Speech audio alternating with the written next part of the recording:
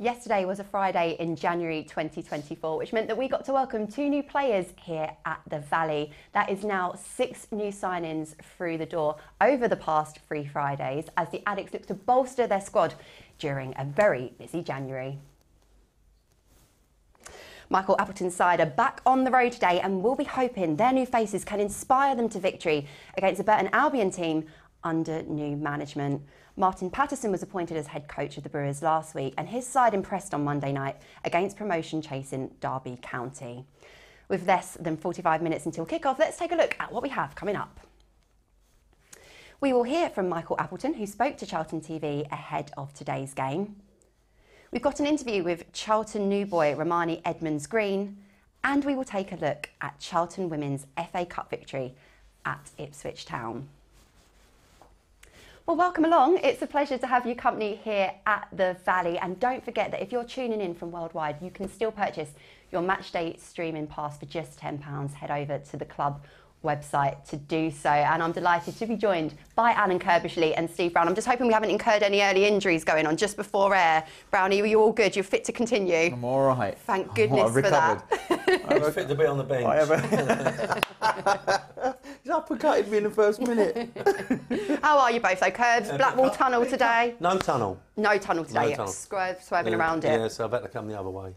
Yeah. Had to pay me £3 or whatever it is to get over that Dartford one. £2.50. And I've got to go back that way. Got to go back that way. It's just like 50 miles instead of like 25. No, but you've only got another 2 or 3 weeks of it, haven't you? I think it's about 3 or 4 weeks. Is it? Oh, God. The way that Curbs is dipping into his pocket, though, is a bit like Charlton in the transfer window. Another busy week, Brownie, and some new faces through the door. What have you made of our activity? Yeah, really positive. At the very least, you're squad building, aren't you, for next season? We could get a reaction this season, but at the very least, the building blocks are being put in place for a much longer term project, I think, which is really positive for everyone to see. Well, it's a big overhaul. I mean, when you look at the goalkeeping situation, that's changed. That Michael's basically attacked every department. You know, he's obviously gone to the ball and he's not been happy with a lot of things. But, you know, defenders have come in, midfield players have come in. And obviously we knew we had to do something up top because, you know, with the injuries to Chucks and Miles, you lose Alfie, then we're going to be in a bit of trouble. So they've reacted. And, no, great. We must be the most active club in the 4 leagues, I would have thought. Absolutely, and it's been a real mixture of kind of loan signings and permanent signings as well. Curbs, you know what it's like to be a manager in the January transfer market. Michael Appleton must be really boosted by the names that they've been able to attract, and in quite a lot of the interviews as well, the players are saying it's having those conversations with Michael. It's the bigger project, which we know that you used to utilise. You used to bring players here to the Valley to check it out. The other side of it as well is like the board at the moment. You know, there's lots of clubs out there now going, oh, Charlton. Right, so if they phone for someone else this week, well, no, we know you've bought him, you've done that. So suddenly the prices are going up and the wages are going up, but that's the way it is. But we've been so active early on, which is great. And as Brownie said, I think they've come out and made a statement that I think the talk last week was you know, perhaps this season, you know, we're so far away from the playoffs at the moment, but you know, perhaps this season, what we're concentrating is making sure the squad is strong enough to start next season. A real trait throughout the signings as well has been the number of them that have achieved promotion out of League One into the Championship. They're winners, Brownie, and they're not going to settle for the season being over yet from a personal point of view and for the team that they've just joined. Yeah, and another thing is they want to settle in on a positive. So let's say we don't get anywhere near the playoffs this year, but they settle in and they're positive and the fans can see that actually we've made improvements across multiple positions. And I said the one crime really over the last 3 years is we haven't actually got a foundation to build around. What I'm seeing here, you've got 28 years old, 25 years old, you've got Connor Coventry dropping out of a Premier League side. You know, and I know he didn't break into the first team, but he is well sought after. So you've got players like that, you're putting down the spine, you're building a foundation to move forward next season. So when we get to the summer, you're not needing 11 players. You know, so I think this is a real big move from the football club and fair play to the board because someone is... And I know people go, oh, there's a couple of loans in there, but Backinson's got 6 months, so we get a free look. That could be a done deal in the summer if he likes it here and we like him. I think Ladapo, I think there were some complications on that one. I think it was supposed to be a permanent, but a little late complication meant loan for now. But, you know, again... Well, perhaps the price changed. Yeah, maybe. A few deals being maybe. done. Well, there are all those intricacies as well, because we don't know what players' individual terms are with their clubs. It's a bit of a minefield to sort of navigate your way around. I think the other side of it as well is you've got to realise that a lot of these players are coming from a long way away, and they've got to settle in houses. You know, so the liaison officer will have a lot of work to do, but, you know, it's not going to be instant that they settle down, their wives or their families, their girlfriend or whatever. You know, it's a whole thing that you're incorporating, not just bringing a footballer in. You know, so you've got to deal with that as well. So this settling in period, as Brownie just called it, is okay, but there has got to be positive signs that the signings are better than what we've had before, so that we do be positive in the summer. And, you know, what keeps coming out, and I know that Michael apparently said that we've got to move on from all the old days, and perhaps that's been said enough, that we've got to move on. But the reason a lot of people still fancy us is because of the old days, and they know what can be achieved here. And if I was the part of the board, looking at a 28,000 stadium, thinking if we can get in the Championship, this would be 3/4 full or even better because of the size of the clubs in the Championship next year. So that's got to be our main aim, that we are strong enough to give it a right go next year. Of course, I think it's a really interesting point, because of course football clubs, they need to evolve, they need to modernise, but you reflect on the past and you reflect on your achievements because they form part of the DNA and the traits that you want to have as a football club and identify with, and like you say, Curbs, often that is why people want to come to the football club, because of our history, and we're very proud of it. I think Connor was saying that because he's local. He knows the size of the club, and he knows that it's too big to be where we are. So things have got to come together. So firstly, it's the squad. It's what goes on the pitch, what counts. And if the team picks up, then the gates will. We know that. So, you know, as Brownie said, it's the start, I think. It's the start.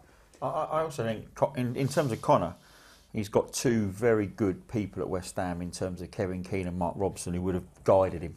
And it's not all about what level you're pitching in at. It's not always about the money. It's about what's best for you as a player. And staying local, I think, accounts for a lot. That's I really do. Said, like some of these players really have had to travel, and are going to be in hotels. He isn't. He's only got to get through the tunnel. Which we know can be a hard daunting task. You better tell him he's closed next week. So if he's got to try and get Do you want to give him a lift? Offer him a lift in with you, Curbs. That would be great. But let us know what you think of the new faces that have joined the football club, the work that the board and many, many others around the club, as you mentioned, player liaison, the comms team. It's been a long, long week, but hopefully we'll see the rewards of it this afternoon, and you can contact us via WhatsApp. So, shall we find out about the starting 11 then? Charlton TV spoke to our head coach, Michael Appleton, earlier on today. Michael, we're here at the Pirelli Stadium for the game against Burton, and two changes to the starting lineup. Do you want to talk us through that? Yeah, I mean, obviously, I think we've seen the impact that Connor made when he come off the bench last week, and it's an opportunity for me to have a lot of experience at middle of the park. So we pushed up double one to be more of an 8 and get closer to sort of their deep line midfield players. And the Freddie one was a no-brainer. Obviously, once we were able to sort of get it done yesterday, he's been training with Ipswich, so you know he's fit to play. But we've been missing that and looking for that for the last probably 10 weeks, or however long it is since Miles and Chuks haven't been available. So yeah, looking forward to see how that pans out. You spoke in a press conference. You said about there being a buzz about the place, and probably not reflecting the slight negativity of the losing, or the non-winning run, I should say, that we've been on. But does the fact that we've got all 6 new signings in the squad tell a tale of that? I think it does. Yeah, I think there does seem to be a different feel within the group, and you know, I'm hoping that sort of translates onto the pitch. And then if it translates on the pitch, we give the fans something to shout about. It has been a quite feel-good January in that respect. Are we hoping today could be a platform for what we can do from here on in? I hope so. I hope so. You know, it's easy me saying that here now, and I'm aware of that. But the players are in good spirits. They're in a decent place, and I think on the back of the performance in the second half last week against a good Peterborough side, hopefully we can take that into today against Burton. Cheers, Michael. Good luck. Great to hear from head coach Michael Appleton there. So here is confirmation of Charlton's starting lineup for today. Freddie Ladapo will make his Charlton debut against Burton Albion this afternoon. Connor Coventry also starts for the first time after impressing from the bench upon debut last weekend against Peterborough United. Ladapo joined on loan from Ipswich Town on Friday, while Coventry signed permanently from West Ham United last week. Fellow new boys Macaulay Gillespie and Rarmani Edmonds-Green make the bench for the first time. Brownie, give me your thoughts on that starting 11. I mean, the first thing that springs to my mind is that midfield is looking really, really nice. Yeah, I wonder if, I mean, they normally get it right, but I thought Dobson would have been sort of sat behind and Coventry maybe slightly more advanced. No, I think he just said it there that he wanted Dobbo a little bit higher. Well, okay, well, he did score a couple when he was asked to get forward a bit more under Dean Holden. But yeah, I mean, that is Connor's position, or that's where he has played in the past for West Ham, so that does make sense. But yeah, it's a no-brainer, isn't it, in terms of... I think it's been no secret, really, that Michael prefers the 3-5-2 system to get two up front. I think Alfie struggles up there on his own, so it's great to see him with a partner. Can they gel? You've got your big man, small man, which is always a classic combination. So let's hope they gel nice and early. The midfield's looking strong in terms of that three. Well, you know, we expect it to be strong. I thought Gillespie might make a start today, but you know, I think the inability to keep clean sheets is always under the microscope here, you know, and hopefully we can get one today. Shall we mention quickly, Brownie, Lucas Ness, because I think it's been relatively straightforward in terms of the centre-back partnership has always been Jones and Hector, and with Hector missing due to injury, Ness stepped in against Peterborough United. It wasn't an easy task.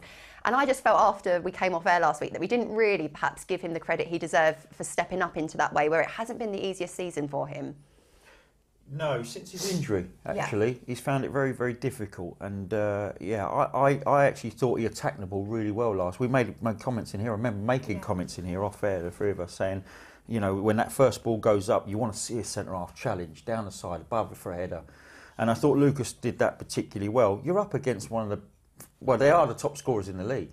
So it was a tough afternoon, and you don't mind not keeping a clean sheet against the Peterboroughs of this world. And I actually thought we did okay, particularly second half when we were aggressive on the front foot, when we were attacking, we were switched on in terms of the first ball out. You want to see a continuation of that today. Curbs, I'm not sure if you saw it, but the club's Twitter page shared a little clip of Alfie May walking into the physio room where Ladapo was getting treatment. His eyes lit up and he said one word: partner. He will be relishing the opportunity of playing alongside Ladapo. Talk to me about how you experienced it being a manager when you've got new signings coming in for the squad that's there, because surely these boys are going to be boosted by the faces. I mean, there's instances where new signings have come in and they give everyone a lift. I think the fact that we've brought in experienced players, the fact that Alfie's thinking, I ain't going to go right wing no more. It's too up top, and I'm going to be in the danger area and someone's going to take the weight off me, which is what I think Michael mentioned. Without Chucks, without Miles, it's been a bit of a struggle. But yeah, when new signings come in, at the training ground there's a bit of a buzz because there's people going to have their noses put out of joint, obviously. If I'm a defender at the moment, I've seen these defenders come in, especially the midfield area. You know, there's going to be so much competition there. You're talking about two vastly experienced players not even anywhere near the bench because of injuries, Fraser and Hector. Yeah. They're going to fight their way back in if we take off at the moment. But no, when new signings come in, it does give everyone a lift. You know, when we signed Clive, it was the first time that we actually brought someone in as opposed to selling. And then when we bought Millsy, Brownie... Let him have it about the mortgage, I was going to say, we know all about the welcome. He deserved it, Kurt. He deserved it. He walked away, bowls in. I'm letting him have it. But when you bring players in, it does two things. Yeah. If they're decent, if they impress, or they're going to impress because of their quality, first it gives everyone a lift, and then it gives everyone a kick up the backside. Because if you're not in the team, you want to be on the bench, and if you're not playing, you want to be in the manager's face. Training every day. That's what you expect. Yeah. Instead of people moping around, you go, no, I've done this. Try and get yourself back in. And don't you learn a bit about character? So when a defender, when Clive walks in, we're like that. Defenders get in there, brilliant, because there's no pressure on us. We're going to still play. Clive's come in, great striker. When your defender comes in, when your Mills comes in, how does Brownie react to that? And actually, you learn about character. So when I go knock on your door and I go, right, where do I sit? And you give me your answer, I have a decision to make. Some go, I ain't having it. Right? And no worries, off you go, move on. That's how the squad evolves. And then some will go, okay, well, as long as you're as fair with me as you are with them, that's fine. I don't mind. I don't mind battling away. He learns a bit about character. And so that's how your squad evolves over a period of time when you've got competition, like serious competition for places. And I think when you look at the teams competing at the top level, not just in League One, but in the Championship and, of course, in the Premier League, that competition and hunger amongst the squad is really, really healthy. And because of injuries and the way we've had to rely on academy products, perhaps a little earlier than we would have wanted to, Curbs. That hasn't been a luxury that we've been able to have this season, but perhaps, especially when we're looking in the next couple of weeks with the returns that we should be seeing, I think Terry Taylor isn't too far away, Conor McGrandles, Chuks Aneke. Michael could have some selection headaches, which would be lovely. Absolutely, that's what you want. You know, you don't want them knocking on your door every day, but that's what you want. Did you have a do not disturb sign and Brownie's face on it? I never went up. Did you not? Hardly ever went up. Hardly ever went up. I'll just let Merv sort it out. Yeah. If they got past Merv. I'd say the most... Merv and Keith. Well, Keith was my one. Merv was the doom and gloom on a Friday. Keith was at the front going, trying to dissuade. Yeah. And if you got past Keith, then Merv would. Yeah. And if you got past Merv, then I knew I was in for a little bit of a, you know. If I had to make a guess, I'd say John Robertson came and saw you the most. If I had to guess. No. No? Well, there was some I used to pull in. Danny Murphy was one. Oh, yeah, I was gone by it. Yeah, I'm not surprised on that one at all. Look, there's plenty... Well, I say there's plenty of action, but actually we've had some late postponements in League One, but there were due to be a full fixture schedule, and many have been lost to the weather, unfortunately. Cheltenham Town against Carlisle United and the fixture between Port Vale and Wycombe Wanderers were both postponed yesterday because of frozen pitches. Other key fixtures include Bristol Rovers hosting Blackpool, Fleetwood Town against a Portsmouth side who still top the table but are struggling for form, and Leyton Orient, I know their game is, that's going ahead. They beat Portsmouth last week. They're hosting Bolton Wanderers, and the surging Derby County travel to Lincoln City. One game that I know did get postponed late on is that between Stevenage and Barnsley, which was going to kind of be one of your picks down the bottom end of the division, wasn't it, Brownie? But literally, I think about half an hour ago, frustratingly for travelling and home supporters, that one got pulled. Any other games standing out to you? No, I think if you take that one out in terms of what was going on in the playoffs, you've got to start looking, realistically, we've got to just start looking at the Exeter Cambridge ones and hope they draw, because you don't want any of the ones below us really getting a little bit ahead of steam. And we're going to be safe as ours is. That would be my prediction.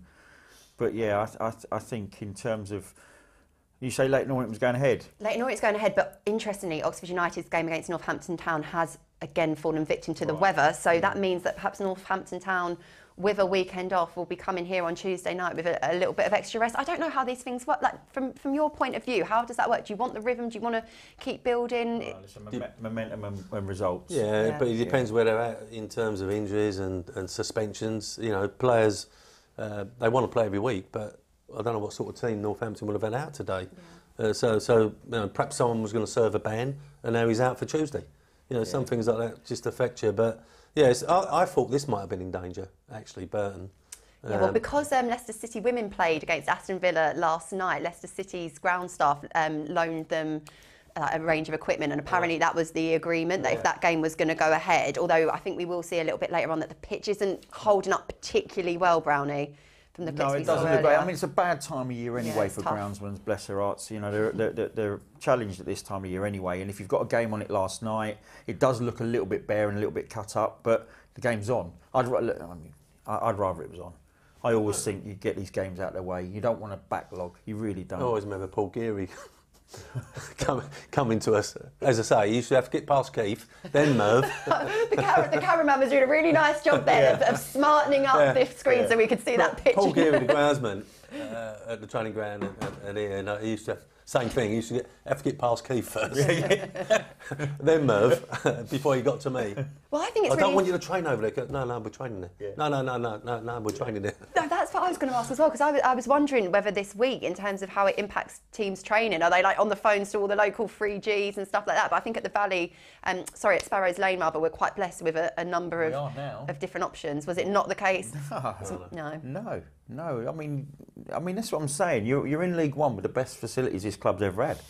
We weren't. Don't get me wrong. We're not playing the violins here, but it was not like Paul Geary did a great job. We had two very, very good pitches, but we didn't have an AstroTurf. We could just and the thing is, and the reason I can tell you this is because whenever we went AstroTurf, which we had to do from time to time, I was out because of my knee injury. Few players can't train. Yeah, and you have that going on. So you might be preparing for a game on a Saturday, you're forced into an AstroTurf on a Thursday, 3 of your players can't train. So we had that going on back in the day. And we had actually, what the most annoying thing was, we had a dome.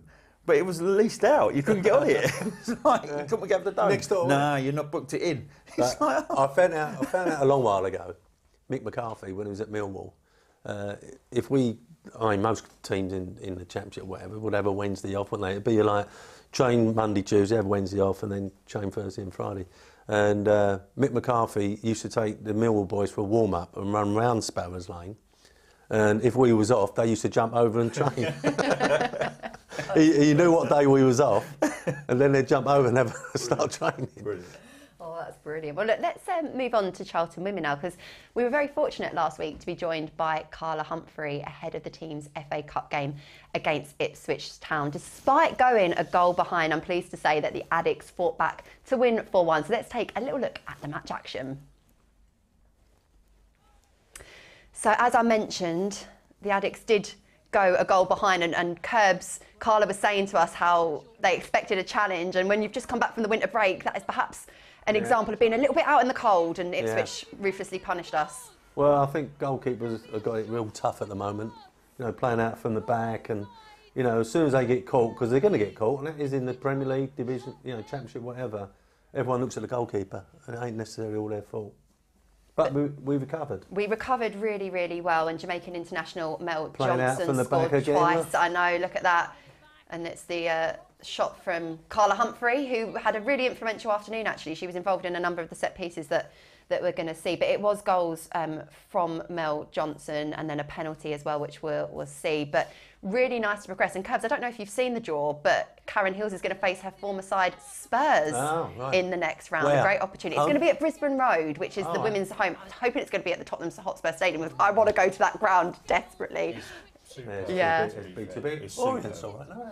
a good surface. Just a nightmare to get to. You're looking at this, well, you've just got to go through the tunnel. Exactly, that's why I don't want to go. Opposite way for us. But if you look at this surface, a couple of passes that have gone across the back line, the ball hasn't stayed on the deck once. It's like, how hard is that for players when it's coming along and you don't unpredictable bounce? You know, you're making that style of play very, very difficult. Carla's corner causing havoc. And then she whips in this delivery as well. Fantastic to see her. I hope she had her burger and chips after the game. Yeah, she definitely deserved them. Yeah. Oh, now, Coach, you're saying penalty once, penalty twice? Oh, right. It was as if she didn't do enough the first time. And then Freya Godfrey stepped up, a really bright young talent on loan with us from Arsenal. Cool and composed from the penalty spot. Yeah, it is a cool finish, actually, you're right. Just picked a spot.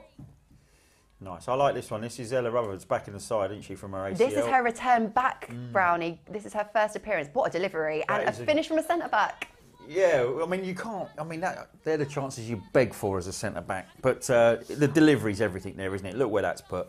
Please put that in the back of the net. That's what that's saying. Yeah, it's a great delivery. The girls are in action against Blackburn Rovers tomorrow at the Oakwood in Crayford. We've took notice of them set plays. It's about time we score one, isn't it? Yeah. Exactly. But no, please go and support the women's team if you haven't got any plans for tomorrow. Now let's move on to the PSA testing, because when Portsmouth visit the Valley on Saturday the 24th, it's also going to be the club's annual PSA testing day. The PSA test is a blood test that measures the amount of prostate-specific antigen, PSA, in your blood to help diagnose prostate problems, including prostate cancer. Prostate cancer is now the third most common cancer in the UK, and early diagnosis is crucial because symptoms do not usually appear until the prostate is large enough to affect the urethra. We would encourage all supporters over the age of 40 to come down and get tested. And for our female supporters as well, please encourage your fathers, brothers, uncles, sons to make sure that they get tested too. We also have plenty of money to raise for that event, so please make sure that you get donating now. Now, as we've already touched upon, it has been a very busy January for the football club. 6 new faces through the door, and we've got a glimpse of the potential that one of them has to show last weekend. Connor Coventry coming on. He certainly impressed all of us here in the studio. So we followed him around on his first day at Sparrows Lane. Let's see what our cameras caught.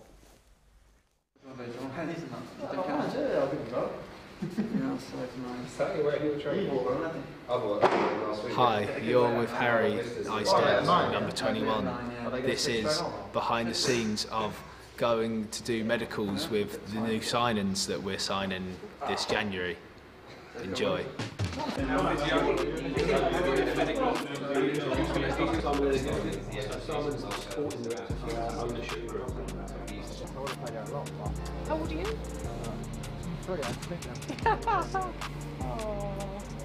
Hello.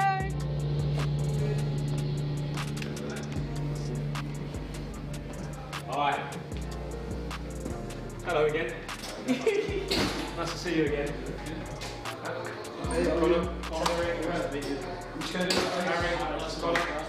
Colin, I need to undertake medical to ensure you're fit to training with me.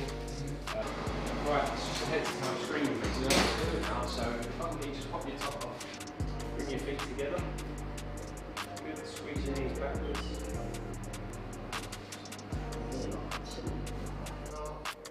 Good, lower back feels alright. No shooting into the glutes, no shooting into the lower leg. Just for 3 seconds, so in maximal squeeze, alright? Just gives us an idea of where you are compared to others as well. Alright, so when you're ready, in, squeeze, strong as you got, strong as you got. We'll try squeezing that, see if that's easier or harder. Hard. Yeah, done like that twice.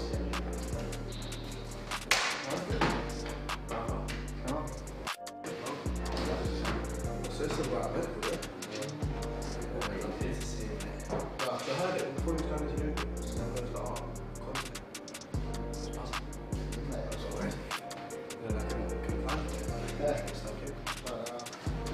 how long you got this? How long you got? Probably going to be another 20 minutes, I'd say, roughly. Oh, actually, buzzing. Are you buzzing, yeah? I'm actually buzzing. Oh, that's good. Are you good? Yeah, I'm good, bro. Strong as you got. And relax. What am I beating? Relax. Switch. And relax.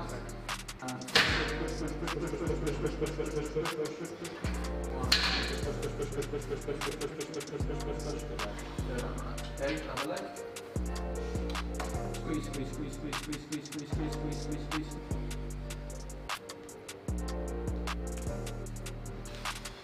Oh, very good.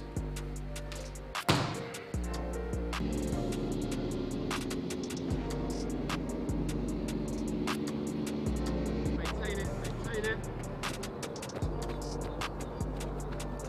How was it in there? Alright?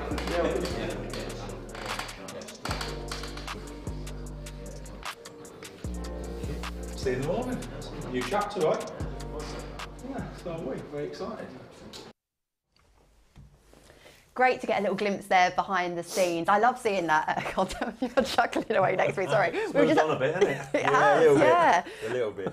Curbs, how did you used to find it when you were trying to bring players like, you know, because Connor Coventry, there was a lot said about the not the extremes, but the lengths that Michael Appleton and Andy Scott went to, but you used to do Went round his that. house, didn't they? Yeah, they went round his house. I think they had a cup of tea with his mum and dad. But those things are really important because those are the touches. And you were saying off air that One of the funniest ones was Clive, because he's come down and I met him at King's Cross Station. And if people know, King's Cross is there, and I've parked up opposite, and there's a McDonald's. I'm on double yellow lines and whatever. And he's come out, Clive, and got in the car, and we're driving around, and I'm thinking we've got a bit of time before the medical.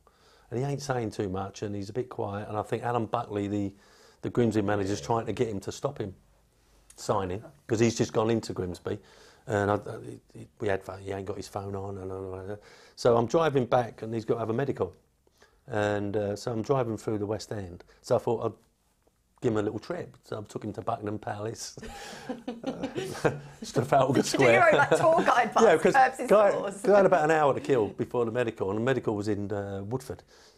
So anyway, I said, look, you know, West End, blah, blah. And I'm trying to explain to him where Charlton is, right?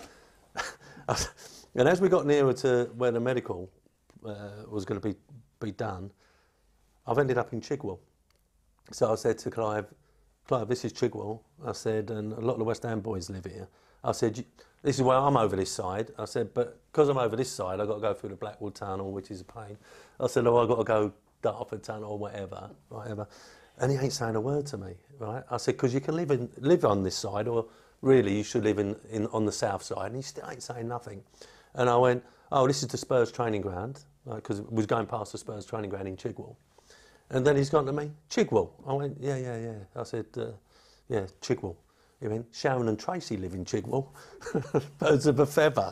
It's the first time he said anything. Do you even know Birds of a Feather? No, I do know. That's the trouble with that story. Well, half the people don't know that. I've gone, oh, right, yeah, Clive, yeah, that's right. Thank God you were on top of your sitcoms, hey, to be able to bond with him over that. I know. So I've ended up getting him for the medical, but yeah, it's the first time he said anything. First time he said anything to me. I'm thinking, does he want to sign? Does he want to sign? Does he want to sign? I'm trying to give him everything. Sharon and Tracy. And that was it. That was all true. Yeah, It's why it's important. That's what sealed the deal. Yeah. Got it done. It's why managers need to stay on top of all their sitcoms and latest Netflix. Alan Buckley was trying to phone him, and I was desperate that the phone wouldn't go off, like, you know, because he was trying to stop him because he wanted to keep him. So anyway. I love those stories. And let's just get in contact as well. If you've got any questions you'd like me to pose to Brownie and Curbs ahead of kick-off as we approach 3 p.m. Charlton have travelled to Burton Albion today. 2 changes made. All 6 of our January transfer signings are included in the squad, which is interesting to see how that 90 minutes will evolve. Now, Michael has a few more options on the bench as well as players coming in at the Valley. There was also news of a departure this week. Now, Chem Campbell's loan has been terminated. Confirmation of that came through this week. The winner returned to Wolves before going out to Wycombe Wanderers. He did well here, Brownie, but perhaps the change in system that it looks like we're going to make now, it just didn't suit him as well. I think the more to the point is the signings we've made and the strength in depth we have in midfield now means he probably wasn't going to get a kick. That's the brutal truth of it for me. You look at Coventry, Dobson, and Backinson now, and you've got Taylor coming back, McGrandle's coming back, Fraser's still sat there. So where's he going to get a game? What's a loan deal if you're not playing? It's worthless. So it's the right decision. Yeah, Curbs, he has some really good moments with us, but with that competition in midfield and no wingers in a 3-5-2 system, it feels to me like a decision that worked best for both. It's best for the boy. If he's gone straight out on loan again to get football, that's the reason he came to us. If he's gone straight back out to Wycombe. The thing is, when you're loaning players, it's very difficult. If they don't get the games, that means the next time you phone that club, you know, you're on the back foot. If you're trying to loan someone and the first loan ain't worked out too well. So, yeah, but it's great that he's gone and got games at Wycombe. But, yeah, I think that I've looked at the signings and, you know, with Eisted coming back, you know, the second keeper went out. So every department has been affected by Michael in terms of the people he's brought in, you know. And as we said earlier, you know, if you can't handle it, you can't handle it. If you ain't going to try, if you've been left out now and you can't fight, you don't want to fight to get back in, then great, you've shown your colours.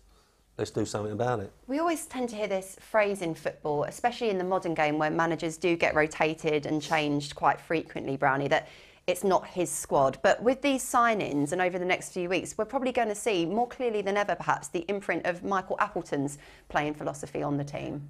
Yeah, and look, he came in the building and he got some results quite early, and then we've suffered with a few injuries. And I personally think, you know, I think we've said it many times, and managers have come and gone, and we haven't improved, and that's a state of where we were as a team. For whatever reason, injuries in crucial areas, we haven't found form, whatever. I think now Michael will understand. It comes with the territory when you're a head coach or manager, that when you start to get players that we would deem, right, okay, now you're your players. Yeah, and they're your players and they're stronger players than you've had previously, the pressure is on now. You know, let's be brutally honest, the pressure is on. He may not be under pressure immediately because, like, let's see this settle down. So, you know, you've got to give Michael till the end of the season to implement everything he wants to implement with the players that he's got.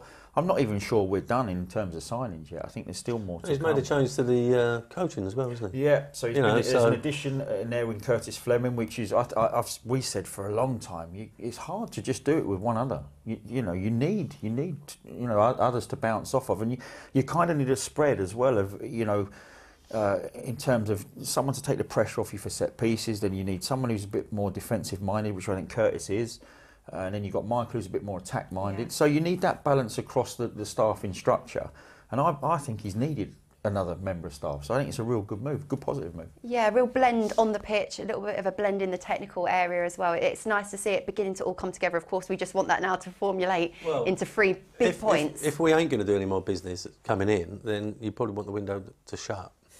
Because there's obviously a couple of players that I think are quite attractive to other clubs.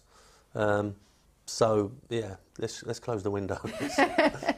Well, look, Brownie, last week you mentioned how in the past you'd done a little bit of scouting on Connor Coventry. Yeah. Well, this week with the news of Freddie Ladapo, I just wanted to add the string to my bow that actually perhaps I should have put this broadcasting career aside and become a football agent. That photo there is a baby-faced Charlotte Richardson.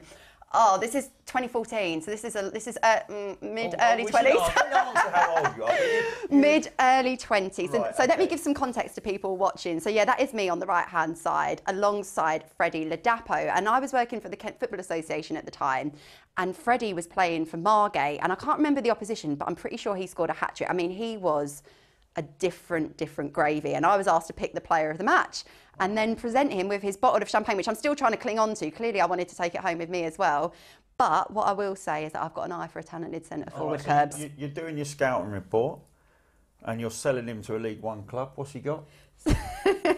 So, I feel like I'm taking your role here, Brownie, becoming the pundit. So what I really like, I mean, his pace, he had pace to burn. He absolutely terrorised the defence at that level, and he's gone on to prove he took a move to Crystal Palace shortly after. Really like the way that he could play with his back to goal, which again, I think is something that we've been missing. I know, I love it. You get me talking, I'm just like, I can't stop. But no, I really like the way he looked in that team. And do you know what I really like as well? It's the fact that he hasn't had the easiest career in terms of that trajectory, which is very similar to Alfie May. Both players have kind of gone. Did you? Yeah, when he was it Herne Bay or something? Like Hythe or something? Yeah, he was at Hythe, I'm sure. Yeah. What, when you were at Margate as well? I got given his name. Yeah. No. You needed me in your scouting team. I was Ebbsfleet, and I got given his name, and I went, oh, okay, thanks, like that. You know, but I got given hundreds of names. Well, you know what it's like. You get given lots of names. But so where did you pitch him then? When you watched him, you give him man of the match, he scores a hat-trick, are you thinking, is this guy good? Is he good enough for League One? Am I passing him on to an EFL club? He went straight to Prem. He went straight to Prem after that. That's a jump and a half. Yeah, he went to Palace. And I remember that, actually. Yeah. I think there's two things that Michael's brought in, isn't it? It looks like pace all over the pitch. And I think he will have a nice dynamic with May and experience. They're the two things that he's brought in. Listen, the signings he has made, if we're going to move on from that, is that they've all done something. Either they've got promoted out of this league, they've played in the league above. They're a good age as well. You know, we've said about forcing kids in when we're not ready to as a football club is tough on the kids. Yeah. You know, and some sink, some swim.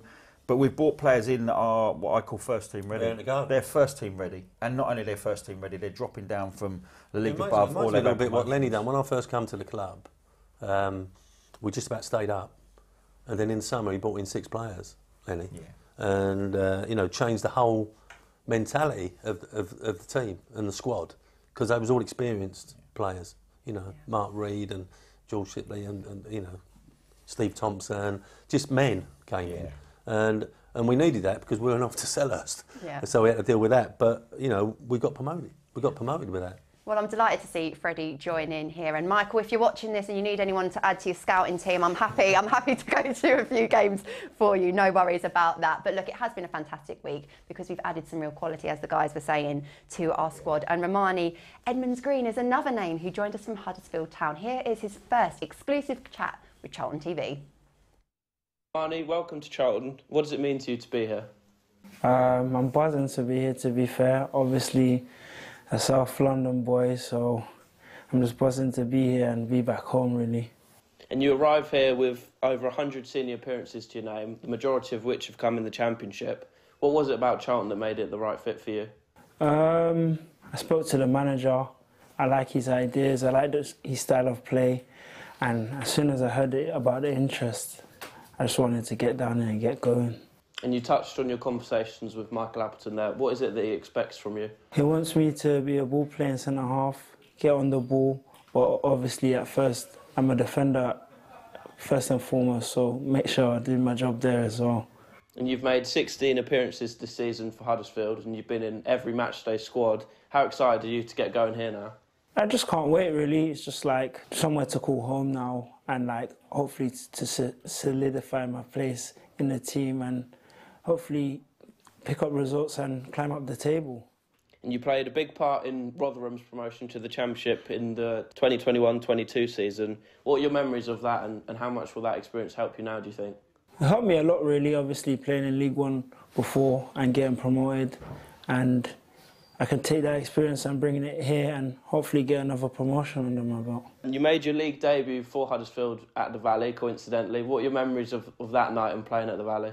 It's very electric. The fans were, obviously, I was on the other team, but it was still a great atmosphere to play in, and I can't wait to get out there and play at the Valley again.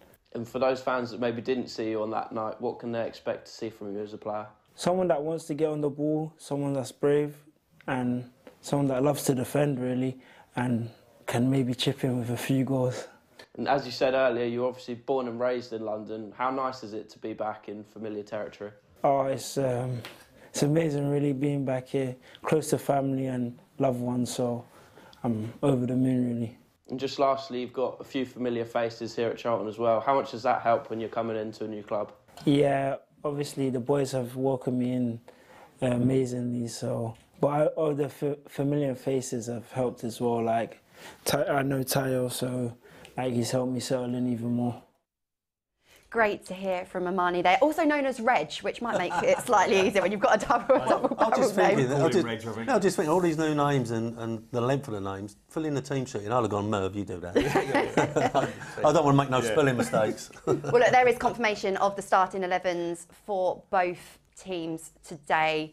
2 changes made by the Addicts. We can see Freddie Ladapo being handed his debut, and also Connor Coventry starting the game as well. Can I get your final thoughts ahead of kick-off before I pose some of the questions we've had through on WhatsApp? Brownie, we were feeling really optimistic, and boy, the same energy that I imagine the squad felt travelling up this week. Yeah, but then they've probably got an air of optimism as well. They've changed their manager. He's just come in. It wasn't the worst performance at Derby. You know, they actually got it back to 2-2 and it was a late goal, wasn't and they're quite competitive at home. A couple of 1-0 wins against decent sides and a 1-1 draw. So they're a different animal at home than they are away. However, I think it's a new era for us, and I think there are players will be buoyed by what they've seen this week. Certainly the ones that are still in the side today. There's additions there that will make us stronger, and I do expect there to be an upward curve actually in the next sort of 3-4 weeks. Hopefully it starts today. We've had some messages through on WhatsApp. Tom Jackson said, Freddie Ladapo, I know him well when he was playing for Margate. Yep, you and I both, Tom. Great to see we've got that synergy there.